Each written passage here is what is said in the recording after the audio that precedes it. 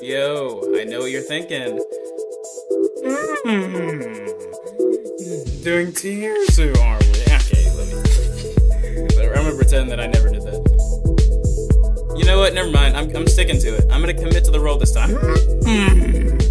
Doing tears, who are we? This is new. What's the reason?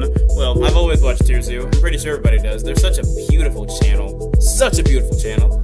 And of course, I want to make a video on it. I think I already have made a couple. They're just lost in the deep, never-ending trenches of obscurity. So, crows. My favorite avians. Obviously, I'm gonna make a video on it. Let's see. You think I'm kidding, but I'm not. I'm not kidding at all. Crows are actually my favorite bird, and always have been. Because who the heck doesn't want to be a crow? They're fiercely intelligent and very intimidating. They've already lost. They just don't know it. Look at this nonsense. Yunk! What are you gonna do about it? What are you gonna do about it? Right. Give me that delicious stuff. We've lost control of the command post. Or give me that small space that you can barely fit in. Primates are notorious for their incredibly broken intelligence stat, which grants them access to incredible advanced techniques such as tool use, coordinated team strategies, and even bartering and trade. But primates are not the only faction in the game with a high intelligence stat. Cetacean, cephalopod, and bird mates also commonly opt not to spec into powerful damage-dealing abilities, and instead invest into leveling up their brain power skill tree. While this does seem like a risky choice, leaving the player more vulnerable in direct 1v1 combat, in actuality this often results in a much less risky playthrough, as the player's intelligence opens up more options for them to progress that don't require winning in combat. Good stuff! This is especially true of the bird faction, as their ability to fly already allows them to quickly escape most unfavorable combat encounters. Today, we're going to discuss one of the two main intelligence-centered bird builds, the faction that contains crows, ravens, and magpies. My favorite faction of them all, Corvids. The Corvid. This video is going to focus mostly on crows as an example, but generally what I say in this video should apply to most Corvids. Because they're awesome! Yes! The answer is let's discuss their stats, as well as the abilities and strategies that exemplify them. We'll begin with their stealth stat, which 80, Corvids aren't 89? particularly excellent in. Dang. The most popular Corvid skins are either jet black or piebald, neither of which grant the user that strong of a stealth bonus. Except at night. In fact, in snowy areas, jet black feathers are actually one of the least effective choices when trying to remain hidden. A dark appearance is most effective as camouflage at night, but crows and other Corvids are not nocturnal builds. Hey, shout out to all the people who went to basic training with me, and when I opened the door for everyone at night, got scared, got startled by my presence. It happened like every single night. Most nights I was standing behind the door holding doors because that's what I do. But somehow, even though I did it often, every time that we would end final formation, they still got scared.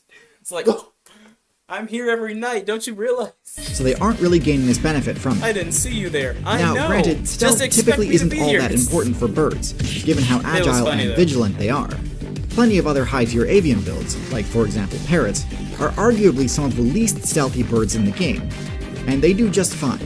You could even argue that Corvids are even less stealthy than their black feathers initially appear, as their iridescence actually makes them even easier to see for certain other players, typically other birds. Ultimately, I think it's safe to say stealth is not an important part of their game plan. At least nowhere near as important as it is for ambush predator builds, like the owl. The main predators a crow needs to worry about are raptors, and because of the raptor's keen eyesight ability,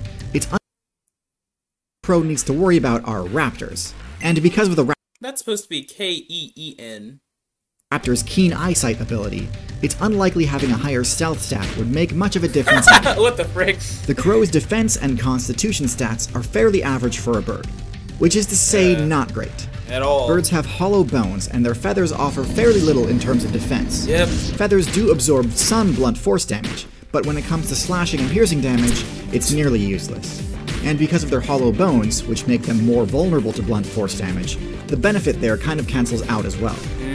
Snakes, cats, raccoons, raptors, and dogs all have a high chance of taking a crow out in one hit, so they cannot let their guard down when interacting with any damage dealer builds. Dang it. Given that their playstyle necessitates taking some risk, What the heck? Crow players definitely wish they had more room for error. Thankfully, their next stat makes it pretty easy to avoid damage. The The crow's quickness, mobility agility. is a little above average for a mid-sized bird, which is to say, excellent. Birds in general are just extremely agile, both on the ground and in the air. We are extremely agile, us crows. My fastest 2-mile time was... Is it still 11:50? Did I ever... No, my fastest is 11:27. Making them extremely hard to land an attack on if they see you coming. My slowest Some is bird 13:10. builds, like geese and junglefowl, require significant startup in order to get airborne, meaning that they can't rely on their flight to escape danger if the danger is already right in front of them. Crows are not one of these bird builds, and in contrast, the startup on their flight move has some shockingly broken frame data, Immediate. and allows them to quickly and easily reposition Immediate. themselves in basically any direction in 3D space almost instantly. This Let's makes their freaking ability go. to dodge attacks one of the best in the Ooh. entire game, and Delicious. makes what would normally be fairly dangerous positions, such as right next to a powerful predator, quite safe as long as the Corvid doesn't use any laggy moves. Right. This Just don't mess synergizes up. well with the Corvid's combat moveset, as we'll discuss in a moment. They're just Corvids cheesing are Northern- blessed with many high stats, but power is not one of them. Look Their at his ability to deal Nah, look at his Corvids face. are blessed with many high stats, but power is not one of them. Their ability to deal damage is one of the weakest in their weight class, as their only attack option is a simple pecking strike. This move has quick startup and very little end lag, but its damage is egregiously low. Simply attacking with this move will Peck. deal minimal damage to anything larger than an insect. Heck, Most players will be able to Peck. ignore this attack's heck. damage. However, Bite, this bite. doesn't mean a crow's attacks are useless. It just means they've got to be clever about how they use them. A well-placed peck can provoke an attack, and if you're able to move out of the way quick enough, the enraged player will end up being forced to lash out at whoever just happens to be nearby, and create an opening for the Corvid player to capture an objective, steal some loot, or escape trouble. He said, why the heck did you poke my It butt? might seem like a jank strategy, but really this is the bread and butter of Corvid gameplay, and can lead to massive swings in advantage. Bosses. The chance to afflict the enraged status effect scales with the user's intelligence stat, so the reason this strategy works so well is that the Corvid's intelligence stat is ridiculously high for a non-primate build. Corvids are tied with parrots for the highest intelligence stat in My boy, I'm literally standing right in front of you. Why do you think I picked your butt? high for a non-primate build. That's not me. Corvids are tied with parrots for the highest intelligence stat in the entire avian faction. And in addition to enabling the goading strike moveset, having high intelligence grants Corvids access to a lot of other powerful techniques too, including Like- the ability to use tools. Yep. Tool use is one of the most notoriously powerful abilities in the entire game. What the heck? And in crows, this is no less true. By using hook-shaped wooden sticks, crows can score kills on grubs that are normally safe from everything except for woodpecker Oh attacks. my! Ooh, that's And a given nice how one. many expensive niche perks woodpeckers need to spec into in order to perform these sorts of drilling attacks, the ability to bypass all of that investment while still gaining the same rewards is a huge boon to the crows. Ooh. But high intelligence has far more benefits than just allowing crows to copy the success of hyper-specialized builds. Arguably the most important benefit is team tactics. This is what allows baboons to fight off lions, what allows ants to bring down tarantulas, and what allows wolves to prey upon bison. Oh my When lord! crows work together, Dang, bro! What the? Are you? You're just gonna leave me to die? down Jesus! tarantulas, and What's what wrong allows with you? wolves to prey upon bison. When crows work Alright, together, screw me they can then. capture territory and control points of interest that they'd otherwise be helpless to defend. They can even rescue each other from what would otherwise be guaranteed lethal attacks, Good. using a tactic called mobbing. Mobbing is a strategy most commonly seen in birds, consisting of bombarding a Dang. single target with Dang. a barrage of both physical and Dang. sonic attacks. On their own, these would be easy to shrug off, but when you're getting pecked at and screeched at from all directions at once, it inflicts heavy physical and psychic damage. This is what allows social corvids, like magpies and crows, to successfully chase away predators several times their size. Ravens, on the other hand, tend not to really need the help, as they're large enough to handle most opponents one-on-one, Yeah, they're pretty but big. can still team up in order to lock down a good source of carry-on. Alternatively, they may even ally themselves with wolf players, leading them to a carcass and letting them do the work fighting off their competition before sharing in the rewards. Delicious. Anyway, that's a basic overview of the Corvid build. Now let's talk about their matchups. The Corvid matchup chart is heavily dependent on how effective their goading strike and mobbing techniques are against a given target. Luckily, because of how high the Corvid's intelligence stat is, the list of targets Goading Strike works against is quite long. Delicious. It is best against builds with lower intelligence stats. Things like vultures, things like reptiles, and things like rodents. What's more, this technique even works on one of the Corvid's 2 primary threats, feline builds. Deadly as cats are, they're often quite reactive and easily aggroed, so Goading Strike is the perfect tool to redirect their ferocity. This move is admittedly less effective against the Corvid's other main concern, raptors. However, thankfully the mobbing technique is quite effective against raptors, What the? You're pushing so them off for both of their main threats, the Crow players have options. The only builds these techniques aren't that effective against are other high intelligence builds, such as monkeys and parrots. Because of their extremely strong social bonding and top-tier intelligence stat, parrots are highly resistant to psychic damage and do not Nah, you should have played it. and top-tier intelligence stat. I don't know.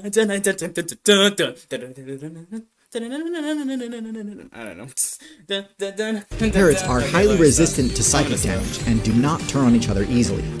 In fact, when pestered by a Corvid, they are likely to defend each other fiercely using their own, more powerful beaks and louder shrieks.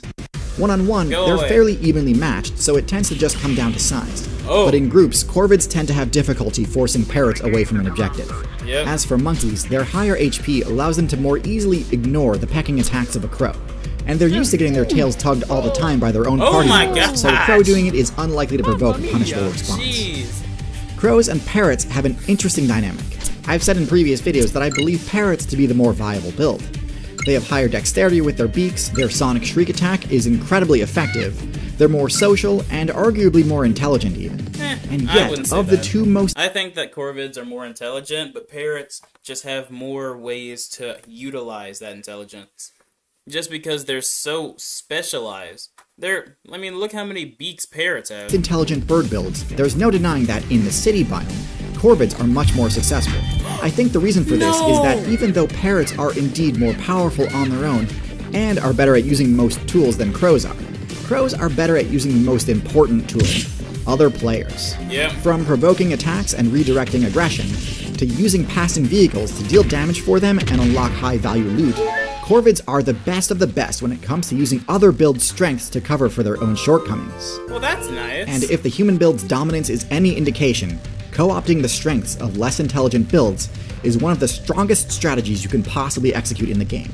And it's for this reason that Corvids sit proudly in S tier.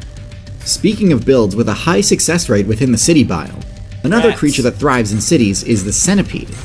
With their quick, twitchy movement and flat shape, they have no trouble weaving through all of the nooks and crannies common in urban environments. This is the subject of my next video, which will be out on YouTube in a month or so. However, if you'd like to watch that video right now, you can access it a month in advance on Nebula, the sponsor of today's video. Now, went a massive find to get to the sorts of interesting animals, done in the style of a Let's Play livestream. One of the episodes I'm most proud of features the mantispid, a fascinating insect that has the characteristics of both a wasp and a mantis. How does it fare against other common garden insects? Well, you'll just have to check it out to see. I doubt many of you know this exists. It has been sort of hard to find on Nebula before, despite being exclusive to the platform. But now I really hope you give it a watch. One of the other new categories on Nebula is news, which I find really helpful given how complicated geopolitics tends to be lately. Specifically, they have this new current events show called The War Room, which is made by the same talented people behind real-life lore and modern conflicts. Much like how the monkey's intelligence helps it avoid being used as a pawn in the crow's plan, knowledge about the defining geopolitics of our time is important to know about so that you are not provoked into a battle that you don't understand. But on a more fun note, one show I've been really enjoying is Archaeology Quest, a show where scientists compete to see who can master the art of Paleolithic survival first. Content for 40% off if you choose the annual plan, which adds up to as little as $2.50 a month. Thank you all so much. $2.50 a month, huh? So $5 every 2 months. So $10 every 4 months. So $30 a year. I mean, that's not bad. Much for watching. Thanks again to Nebula for sponsoring this video, and as always, good luck out there.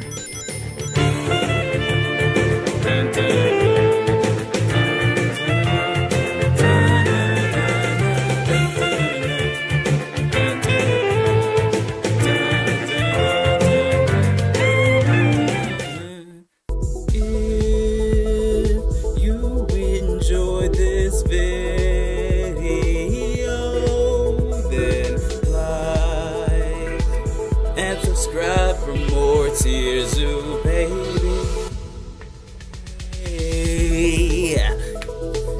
I know the Corvids are OP, believe me. 'Cause I'm the crow, no ravens in here. Edgar Allan Poe can jump in his Jeep and veer that way. 'Cause we say we better continue to stinking slay. That's just what I'm talking about. You know what I mean? Are you going to go to the comment section and leave me some things so I can read them? Please? Have you done it yet? Okay, let me stop this. Hey, if you enjoyed, go ahead and like, subscribe. Tears U's the best. Pretty dang cool. That's all I have to say. Be great. Have an awesome weekend. I'm out. You are loved. You're appreciated. You're gonna do amazing things. You are loved. You are appreciated. You will do amazing things. Now I'm out. Goodbye.